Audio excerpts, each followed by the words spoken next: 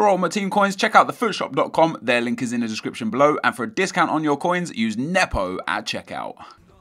What's up guys, NepentheZ here and welcome to another player review in FIFA 15. Today we are looking at in-form Antoine Griezmann. He has got a transferred striker card. Now I can't remember if I have done a 7chem Griezmann video or not.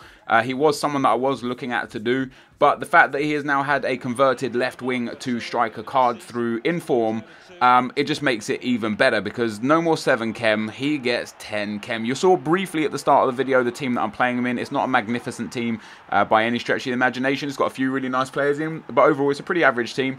And we start things off scoring a wonder strike on his weak foot. He's only got a 3-star weak foot as well, but I actually score about 4 or 5 goals with his weak foot, and that lovely little skill move, the brand new skill move in FIFA. And look at that, a finesse shot with his weak foot, bangs it over the keeper right into the top corner. Absolutely magnificent. So before we get into the bulk of the video guys, if we could drop a like on the video, it would be much appreciated. I do appreciate all the support you guys continue to give.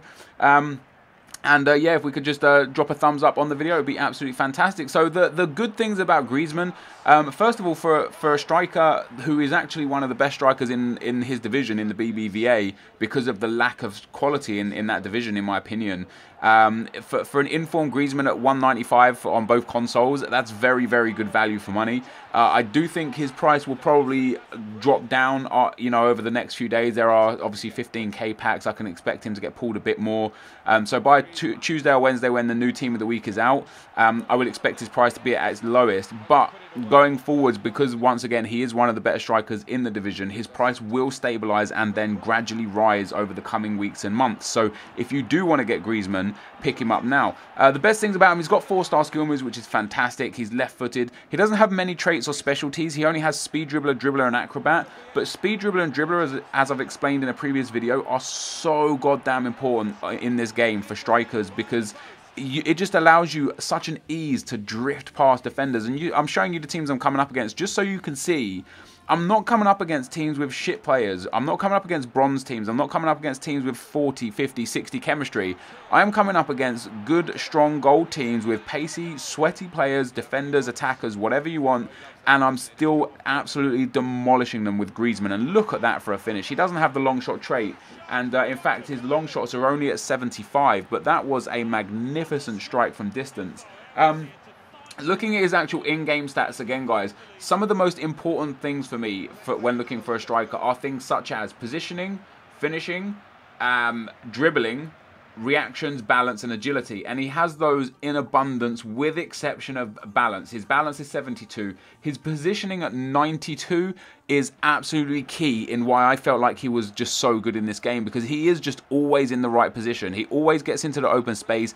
He busts the gut to get into the box. He seems to drop into either in behind the defense to kind of run onto it, or he sits back and sits in the gap between the defense and midfield. And he was just an absolute joy to have in a team. He was always in the right place at the right time. And as you can see on the left-hand side, I scored 18 goals with him in 5 games in divisions, in seasons, and that's the sort of numbers that I was putting up with Messi, Ronaldo, Bale, and Robben, which to me suggests that he's on a par with these guys. And there's another right foot volley finish with Griezmann right there. He is on a par with these guys. And look at this for a team I'm coming up against. He's got Gervinho, Higuain, Lavezzi in the team. It's a really strong team. Okay, he's got Vidic in defense, and Vidic is just a little bit slow off the mark. He's easy to dribble past with someone like Griezmann. But Griezmann is just fantastic. He's got 80 shot power, 85 finishing. He's got good volleys.